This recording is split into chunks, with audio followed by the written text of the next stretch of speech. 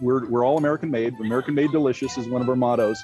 And so we make everything in California, and we actually source most of our ingredients from the Western United States, which was a godsend in many ways because we have these long tenured relationships. Challenge Butter, we've been doing business with for almost our entire history. And as an example, they take care of us and we take care of them. So we were able to navigate it, but we certainly weren't immune. And we have a lot of suppliers that are very dependent on the supply chain. So we tried our best through our procurement team to anticipate that and to get out ahead of things.